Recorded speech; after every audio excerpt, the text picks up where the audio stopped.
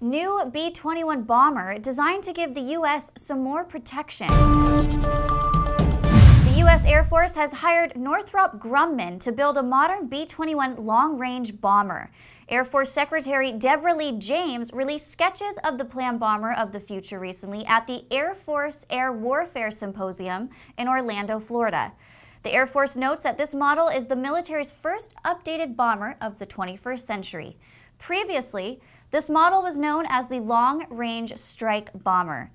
The new B-21 bomber will have the capability to launch from the continental United States and send airstrikes to any location in the world. The B-21 has similarities to the B-2 stealth bomber, also made by Northrop Grumman. A difference is the B-21 uses more mature technology. With the volatility of the world, the United States military needs to continue developing weaponry unmatched to any other country, which can protect our interests in the toughest of all circumstances. Although it is costly, it is absolutely necessary for America to remain on top globally.